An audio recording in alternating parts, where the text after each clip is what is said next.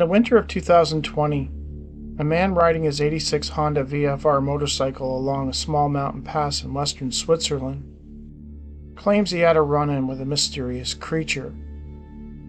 The frigid air had begun to pain his knees and fingers, and he yearned to be home in a warm bed.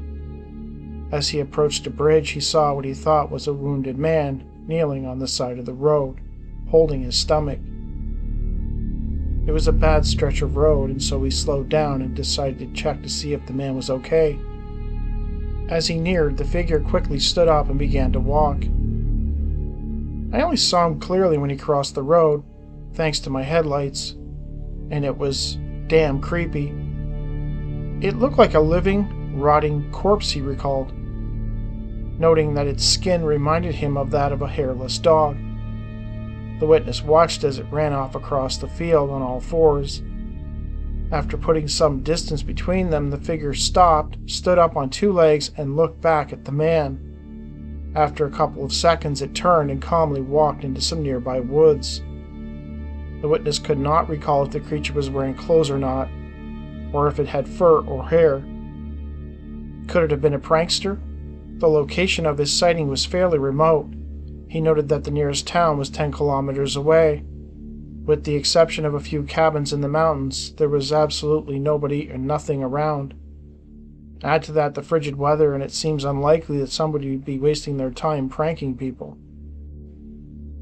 Proving that they come in all shapes and sizes, in March 2021, a spiky-headed entity was sighted in Lake Havasu City, Arizona. While playing around a construction site, 3 young men were surprised when a, quote, spiky-headed humanoid thing appeared out from behind some building material. The witness described it as tall, skinny, and wearing a cloak or a rag. Upon being sighted, it turned and ran away very quickly. These mysterious entities are sometimes known particularly by their unique behavior. Derek Hayes over at Monsters Among Us podcast has spent years detailing cases involving strange shadowy figures that move in unison. He has nicknamed them the Mirror Men. A case from Virginia, although not exactly the same, had characteristics that were similar enough to make me wonder if the experiences were related to the same phenomenon. A woman recalls a bizarre experience that happened when she was only 2 years old back in 1995, while living with her parents on a military base in Virginia. She acknowledged that at such a young age it's hard to recall things, but admits the experience was so bizarre that her memory of the event is thoroughly intact. She can remember every detail very clearly and is certain that it is not a dream. At the time, her father, a military officer, was on call, and he was away that evening. As she lay in bed in her room, which was at the end of a long hallway, she observed a, quote, humanoid, shadowy figure pacing up and down the hall. It was just the lone figure. Things would get stranger. As I'm watching, I notice it won't enter my room. It stops directly at my doorway, so I'm a little weirded out at this point. A few moments later, a second shadow figure appears from directly behind my door. My door is wide open and it's against the wall, thus creating a small triangle shape where I used to hide for hide and seek with friends. The second figure is timing itself perfectly with the one in the hall, where it peeks its torso out from behind the door. At the same time, the other one reaches my doorway. Now I'm really nervous. I'm a 2-year-old child and haven't any idea what is going on. My mom is in her room adjacent to mine, and I'm starting to get the urge to dash into her room at this time. As I slowly muster the courage to make a mad dash into her room, a third figure appears. Now this one is in the hallway also, but not pacing, rather it's morphing through the walls until its entire torso is through.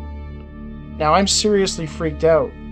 Even more so odd is that all figures are timing perfectly where they appear at the same time, either at my doorway, from behind the door, or out of the wall in the hall.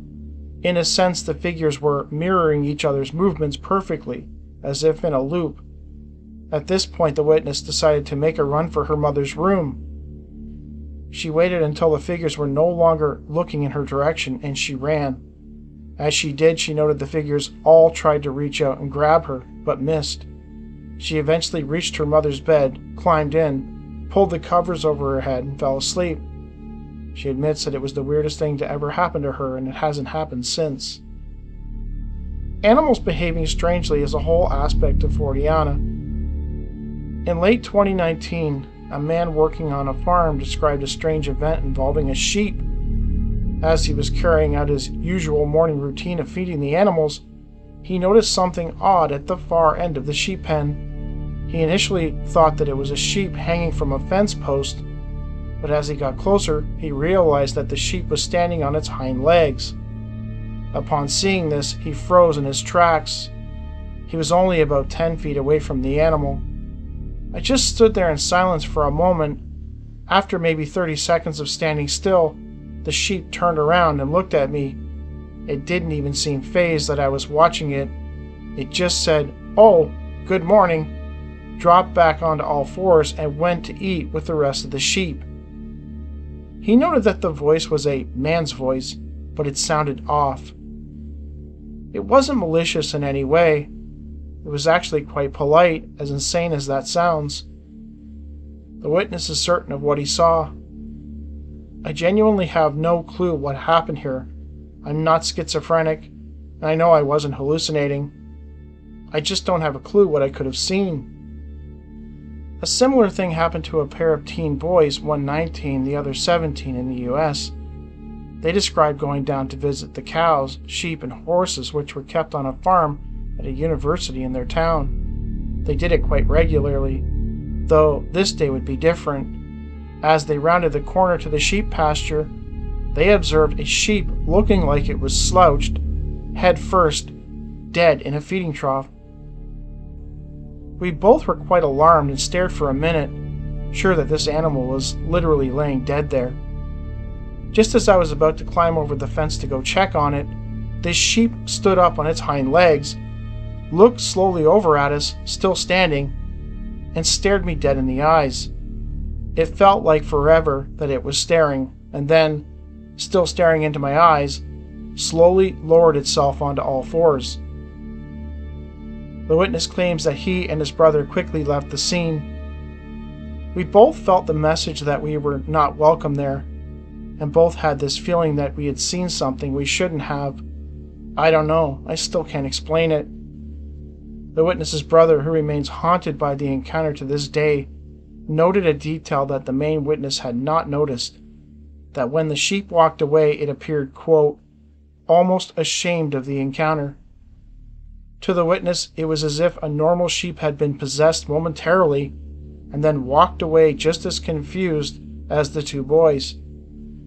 Neither the witness nor his brother had taken any kind of drugs, nor were they drinking when they had this encounter. The strange animal cases continue. Southern Indiana, 1996, a witness, then 11, was driving in a car with his parents after attending a birthday party at a local bowling alley. He was seated in the back seat. As they pulled up to a stoplight, the witness peered over at the gray station wagon sitting on the road beside them. He was surprised to see, in the front seat of the car, a husky child sitting with a paper bag over his head. Just then, the kid took off the bag tentatively as if to peek. Then he went further, removing the bag entirely. It was a pig. I don't know how else to describe it. The eyes were human, and he had a snout and ears, and was a callow pink. He looked around his field of view until we locked eyes. He panicked immediately and fell to the floor. At this point, the female driving him, an older lady in her early 60s with mostly gray hair and thick collegiate glasses, looked over, concerned. Then the light turned green and they drove off quickly. The witness implored his mother, who was driving, to speed up, but she ignored the request. In Testigo Ovni, newsletter issue 2, there is a bizarre story which occurred in Seville, Spain on April 17, 1997. On that night, farmer Amelia Carbals had gone out into the field to use the bathroom, as there was something wrong with the indoor plumbing. While in the field, she suddenly heard noises coming from somewhere behind her. Turning around, she was terrified to see a towering, dark, hairy bipedal animal. It somewhat resembled a large two-legged dog with huge kangaroo-like hind legs. It had hairy human-like facial features and emitted loud, grunting sounds. The creature began to move towards her aggressively and managed to grab her. As she turned to run, it attacked her, tearing at her clothes with its sharp claws.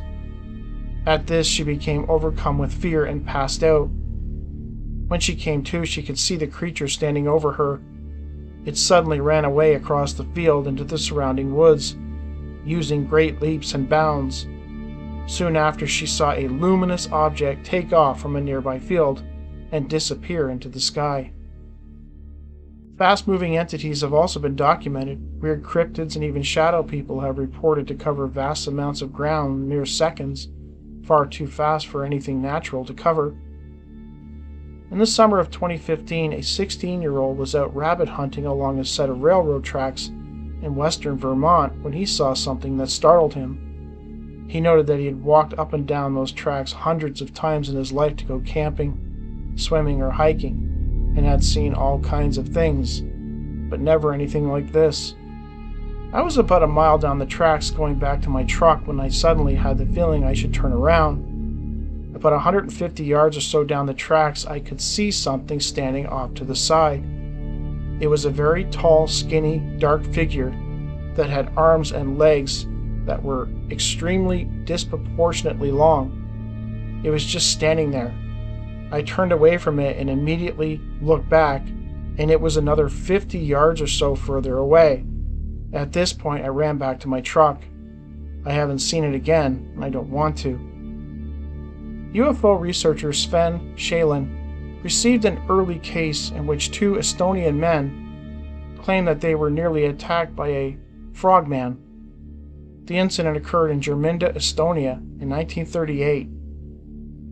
Two men were walking along a trail in the woods when a strange bipedal frog creature appeared and began running toward them. Terrified, the two men split up and ran. The entity continued to chase one of the men for about 100 feet before vanishing behind some latticework beside the path. They described that it was about 3.5 feet tall, most of which were legs. It had a roundish head, no neck, and a body with a hump on its chest.